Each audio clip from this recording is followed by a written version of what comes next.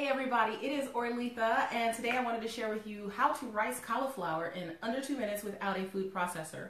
And I wanted to also give you the information on these bag holders because everyone and their mother is asking us for these, so we decided to offer them. So here we go.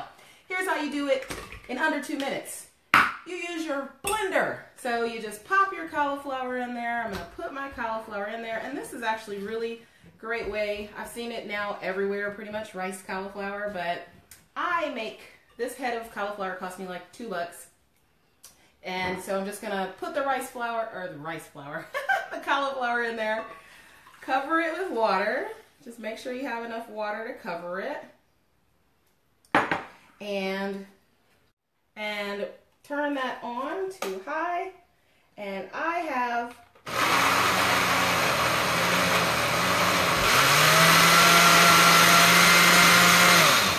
just now riced cauliflower. So now all you have to do is take that off of the blender and put that right in a strainer.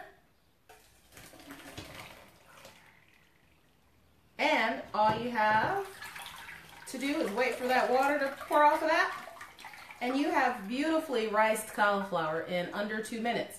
Now what I do is I do my riced cauliflower, I let it drain a bit, and then I pop it in a bag and store it in my refrigerator. Now in order to stop my bags from falling over, I do use our handy helpers because I don't want food all over my floor. So it holds our bags open and makes it really easy for me, get the rest of that water out of there, to just pour food right in there. It's holding the bag open for me. I don't have to worry about it falling. And now I riced my cauliflower. It's under 2 minutes. I've got it hanging out in my bag here. I'm going to seal that up, pop it in the fridge, and now I am ready to roll for my week. I've got my cauliflower all done. So I hope you enjoyed it video. Please share it, like it,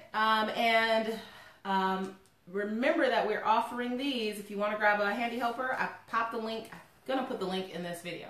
So thanks for hanging out, and I hope you have an amazing day. Bye.